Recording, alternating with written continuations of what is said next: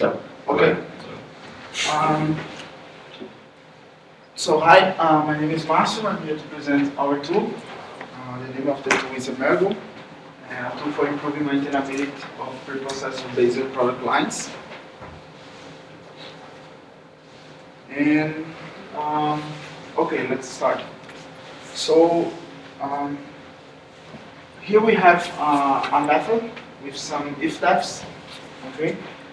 And these if-defs are used to implement variabilities in product lines. So they can be useful for implement variabilities in a simple way. But people say a lot of bad things about preprocessors. I mean, it is difficult to understand, it is difficult to read or to write, to evaluate code.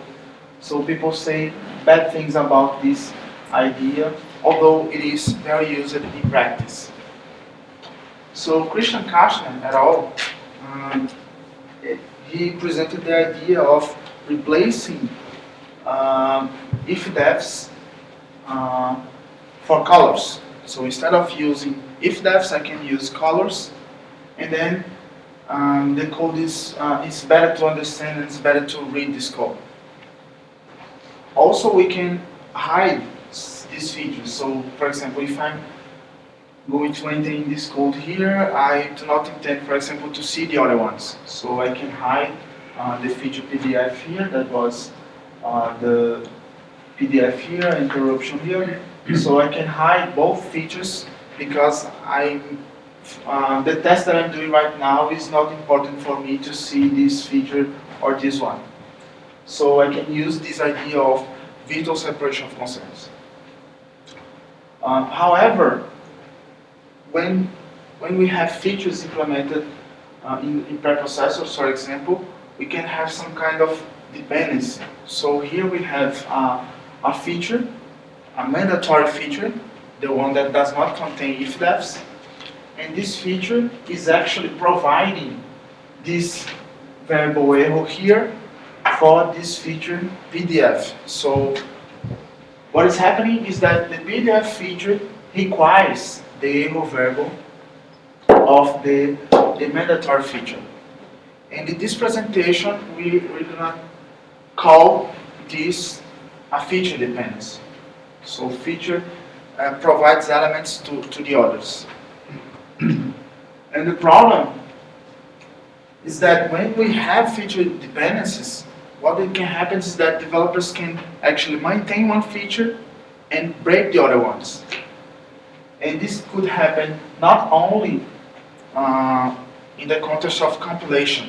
So in the context of compilation, I can, for example, remove the error variable, and then when I compile my product line with the PDF feature enabled, we're going to have an undeclared variable error. But also we can have behavioral errors, which means that I changed the feature and then I broke the other one, the behavior of this another one. So let's see in this example here. The developer, instead of using a string, he changed it for an array of strings. And now this error variable here will never be equals to the empty string. This will never happen, which means that the PDF button that appears at the graphical user interface of the product will never be enabled, because this if is always false. And actually this leads to productivity problems, because detecting these errors can be difficult.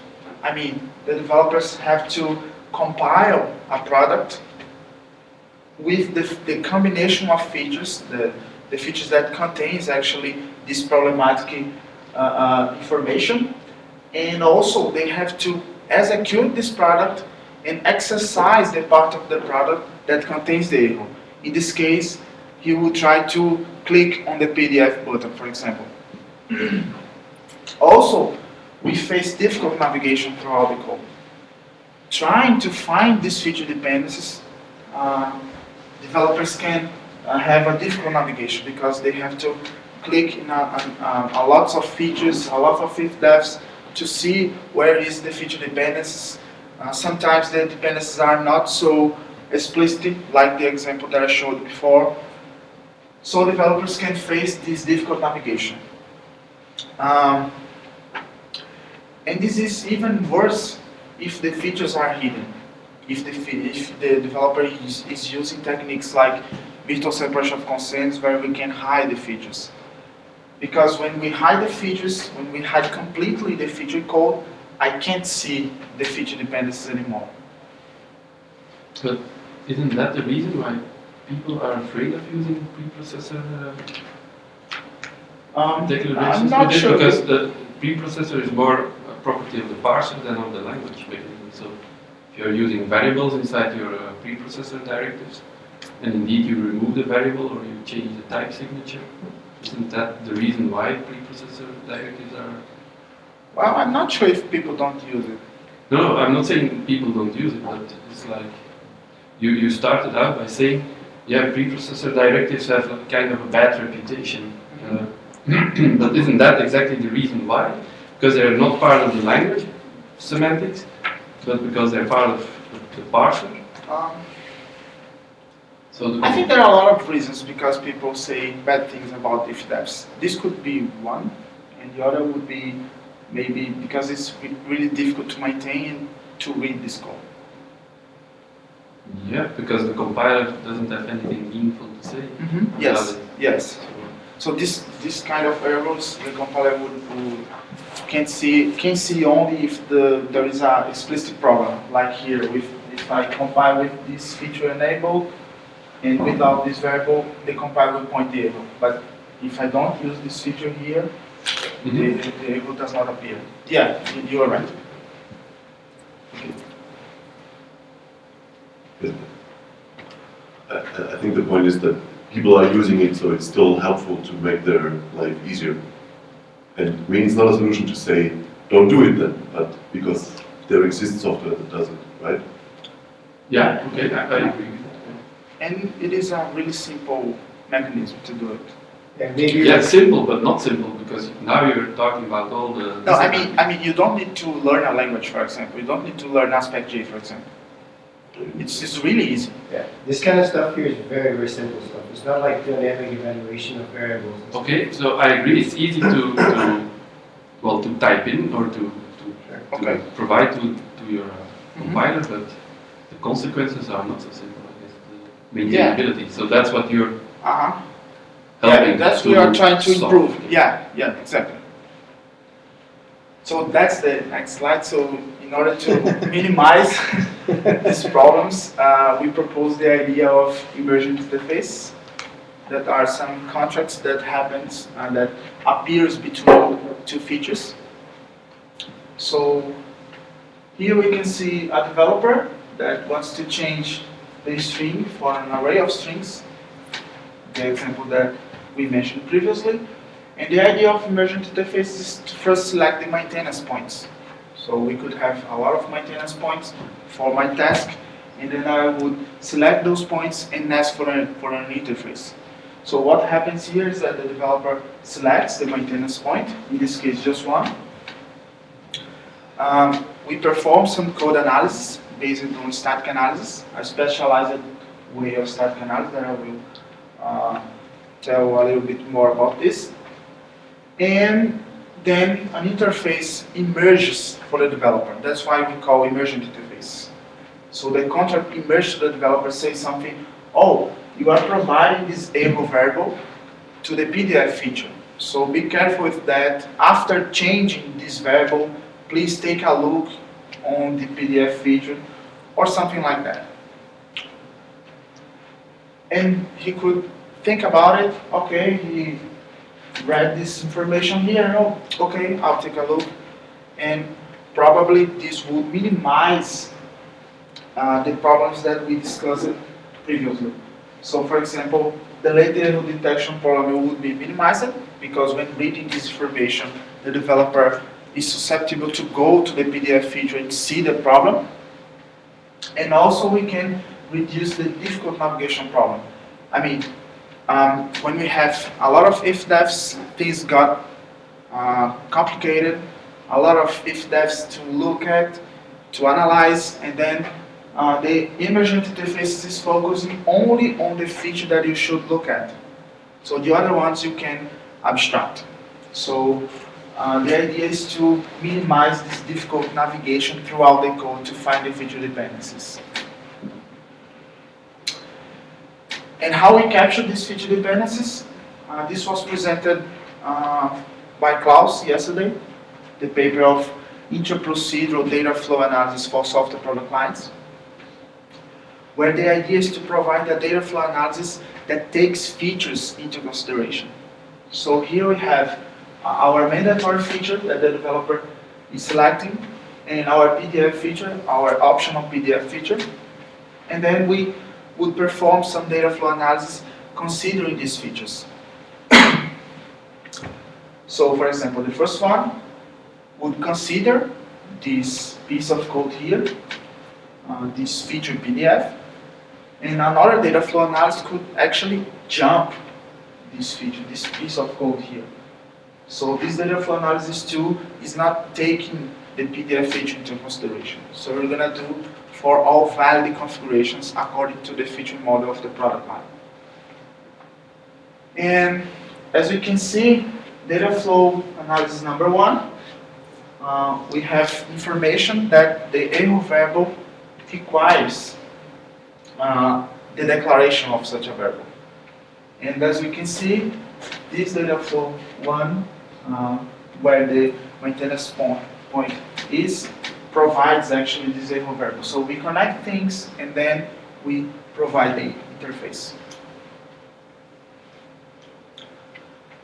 Okay, so after talking a little bit about these conceptual things, we are going to show now our tool that actually computes emergent interfaces. And it is a tool based on Eclipse. Okay, so here we can see two views. The first view is a table, as you can see here, and the other one is a graph. So we're going to do actually the same as we did in the slides. We're going to select the maintenance point, and then the Emergo will compute this emergent interface and show to the user in terms of a table and in terms of a graph. So let's see.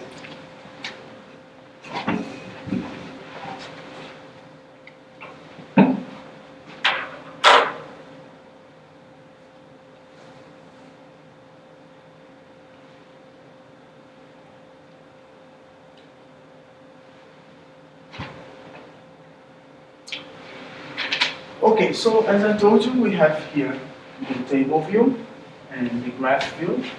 Both will contain elements of our interface. Okay, so we are going to start with two toy examples. So product lines that only contains one class. It's just a toy example, just to see and to get used to the tool. Here we have a Tetris Canvas class. Okay, and we have two features. Can you see? Can you read? I think it's okay, right? So we have a feature based on standard Java code and another based on micro edition code. Okay? So let's say that the developer wants to change this point here. So they want to change the value of this variable, the type, I don't know. Okay? What he could do is to select the maintenance point, as we did, and ask for the tool. I'm going to press Ctrl 9, that is the shortcut of our tool. And the tool will compute the emergent interface for this point. Okay. So I'm going to expand here. And what we can see is that the tool is pointing to some place that the code that can be impacted from this maintenance point here. So if I'm going to change X center variable, I could impact, for example, line number 22. Let's see. So line 22 is using X center, as you can see here. So if I change the variable, if I change the value of this variable, I can impact this point here. In the same way, we can see that we can impact the line number 25. Also, it contains the X center variable, and also line number 30 here at center. As you can see, we have the features here, not micro addition and micro addition. And we can see that the points here, you could click on the view and the editor will highlight the code that corresponds to this line here. And also we have the graph view that represents the yellow node is the maintenance point that you selected, and here is the point that you can impact. Okay, so now let's select another line. So let's select this one. Okay, so let's ask the two. I can actually press Ctrl 9 or use the menu like here and ask for generating the interface. Well, what's happening now? Now the interface contains only one element. And why is this happening? So I want to change X center here, and yeah, I can impact this place here. But wait, X center is also here. Why am I not impacting this place too? It's because of the feature model of the product line. So if you open our file here, if that txt that represents our feature model, you can see this. So here we can define our features and also the feature model of the product line. So what I'm saying is that both features are alternative. They can never be together in the same product, which means that I can change the value of this variable for anything I want. And this will never impact this code here because this code will never be together with this one in the same product. Okay, so let's go to another example. Close here. Your example is a little piece of code that I extracted from Linux. Of course, I had to translate to Java, but it's an interesting result. It's an interesting code example. So let's say that I want to change this upper size variable here. I want to change to, I don't know, 2048 instead of 1000, something like that. So again, we can select the maintenance point and ask for the tool for the interface. Okay, so what's going on here? The tool is saying that I can impact line number 19, but well, I wanted to change upper size, and I cannot see upper size here. But if you see, if I change upper size is being used here, which means that I can impact YOML pages variable. So that's because of this chain of assignments, I can also impact this point here. So you can see better in this graph. So here is our maintenance point. And if I change upper size is being used here. I can change YOML page, and then I can impact this code here.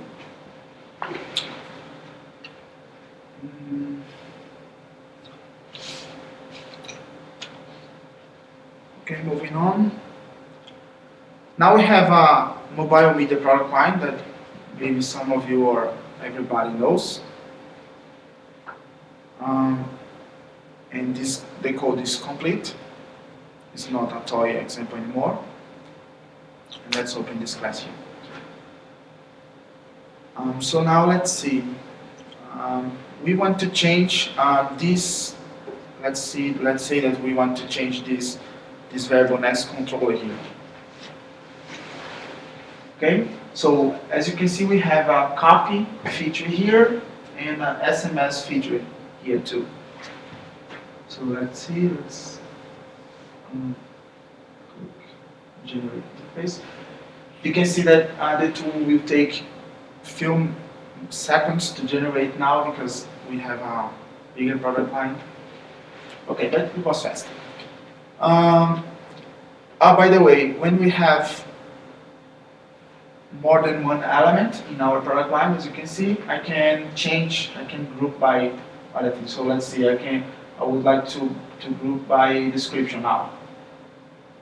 So here we have our abstract controller, that is this line here, and then we have the same information but in a different way. But I like the other one.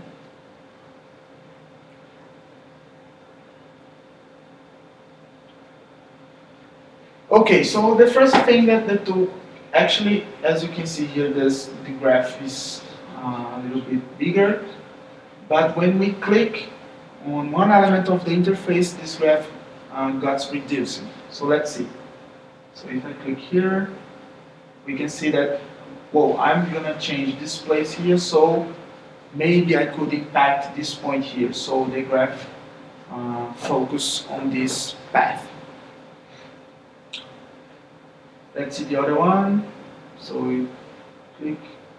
Oh, yeah, I'm changing next controller here, and maybe I could impact this point here. But wait, next controller is being reassigned here.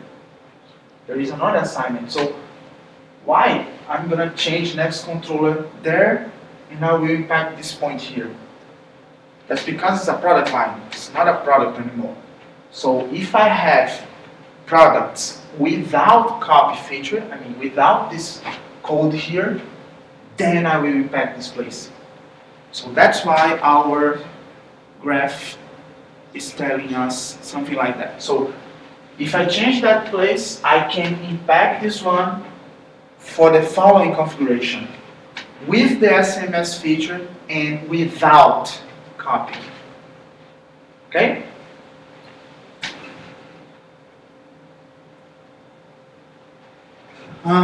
In the other place, it's in another class.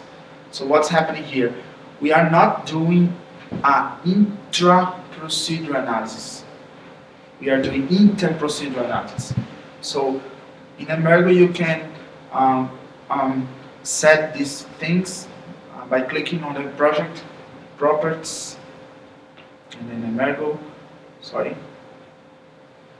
And then you can set, oh, for this project I want to run inter-procedure analysis, and the other one intra, and so on. These other two parameters is just to, because data flow analysis can be very slow, we can actually set some parameters to make it faster. So for example, instead of computing dependencies, this method that calls this one, that calls this one, that calls this one, that calls this one, a lot of things, we can say, oh, stop on 2 calls, done.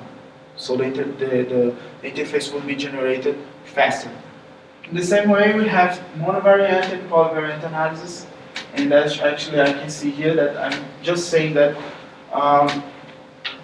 the number of different CFGs that will be constructed for the same method calls would be only 2. Okay? Actually, of course, we are losing some precision, but we are gaining some speed.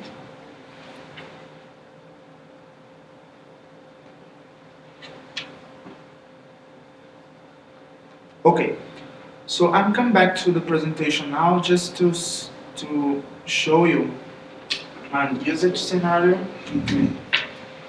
of Emergo.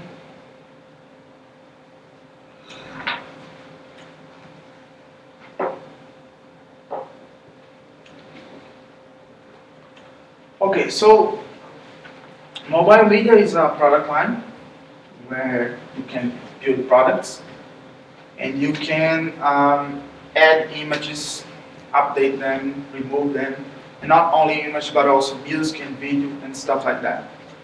So let's say that now we have a server that provides us some images. So we call this server and it returns some random images.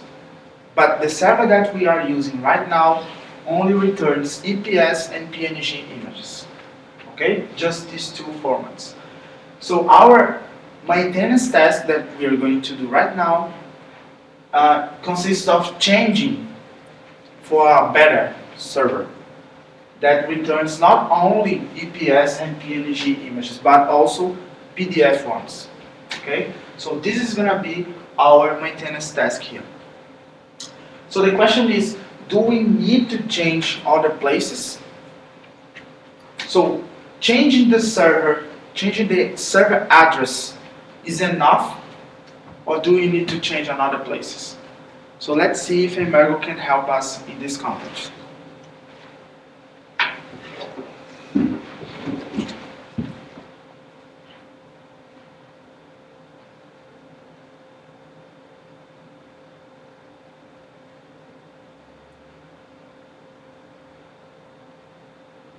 Okay, so here we have our actual server, this one. Remember that it returns only EPS and PNG features, not PDF yet. And then we want to change this address. We want to change actually the value of this string to another server that you finds better. So the idea is to change this string here so it's clear our maintenance point. So just select it. So what I'm intending here is to, I'm gonna change it. So let's see if I'm gonna impact the other places. So the first thing is just to select and ask Emergo for immersion interface.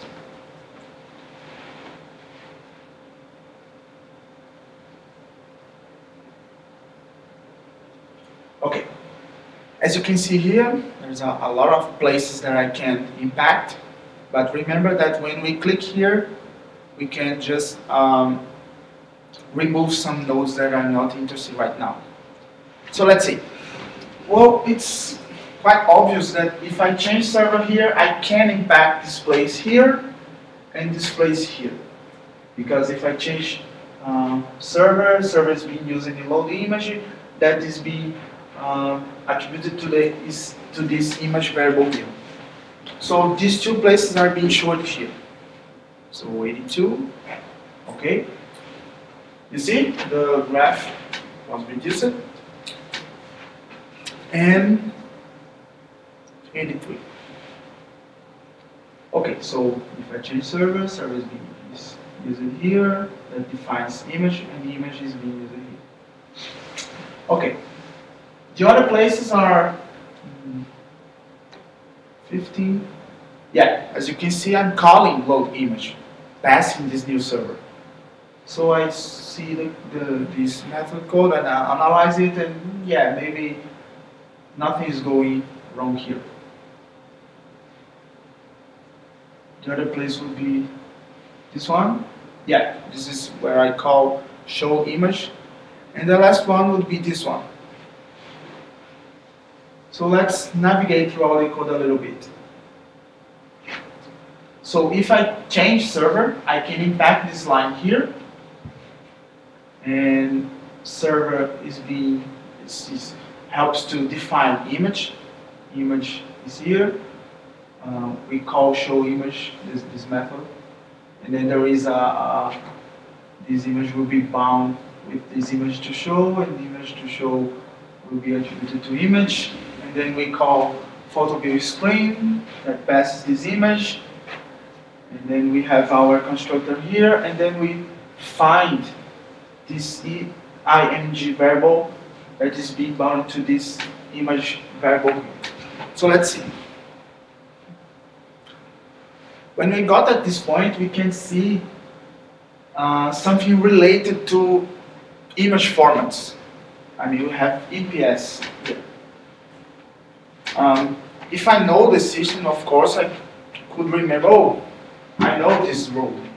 I put just these comments here to be easier to explain, but there is a feature called zoom, that you could zoom images, but only vector ones. So now our server is returning not only EPS, but also PDF, and PDF is also a vector format. So I need to change also this place here. So I could put or blah blah blah, blah equals PDF. And then my maintenance would be complete.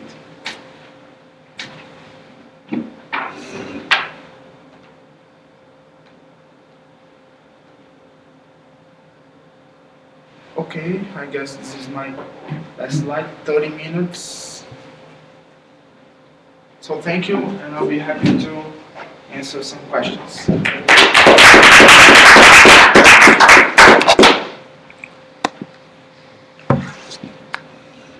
So I'm wondering if inside an if-def block you have an if test.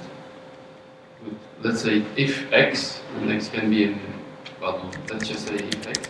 And then outside of the if-def block you have x equals something, right? And you want to see what happens if you change that x variable or something that is used inside the condition that